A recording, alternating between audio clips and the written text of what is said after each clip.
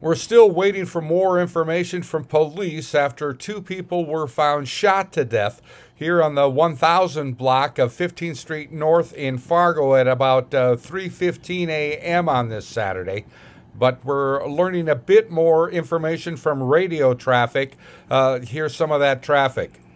Central 600-804, respond to 1010 15th Street North. Respond and stand by for an individual that was shot.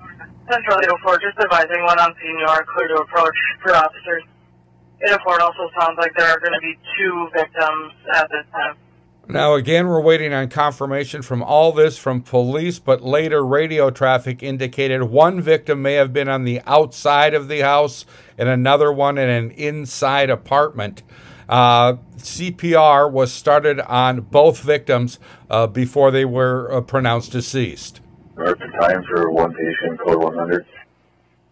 342. Market time for a second patient, code 100. 10-342. Again, we're still waiting for word from Fargo Police as to exactly what happened here after two people were found dead in a shooting incident early on this Saturday morning. I'm Neil Carlson reporting for iNewZ.TV.